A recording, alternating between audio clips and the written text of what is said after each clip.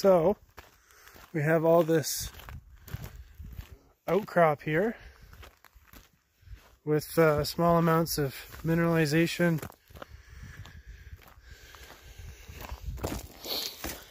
This looks like it's a argillitic rock. You got some chert, maybe a bit of jasper here. So what we're trying to do is preliminary prospecting on this property, and we're just trying to find maybe a sample or two that's got any mineralization. So we're just going to poke around, take a look, hammer a few rocks, see if we can find anything.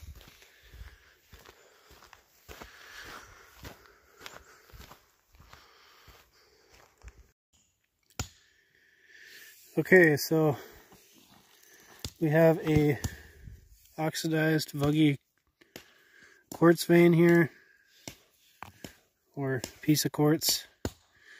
Looks like you have a little bit of iron pyrite in there, but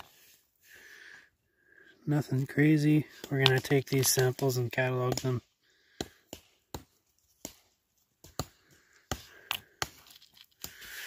Might be some free milling metals in there. There's supposed to be gold on this property, so we'll see. Okay, so looking under the jeweler's loop, you can tell you have this gossinous rock. Obviously used to be quite a bit more mineral in here. You can see this right here. This is iron pyrite, very fine grained. You have more right here, so you got lots of patches of fine grain sulfides, primarily iron pyrite. You got a bit of manganese in here, and of course we got free mill gold. So definitely not going to be anywhere near high grade, but still free mill gold. So what we're going to do is we're going to take a big hunk of this here, and we're going to send it in for an analysis. So I'll post the assay result for that at the end of the video.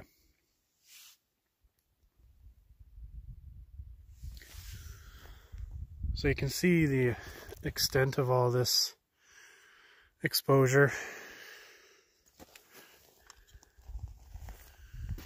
Lots and lots of oxidized rock.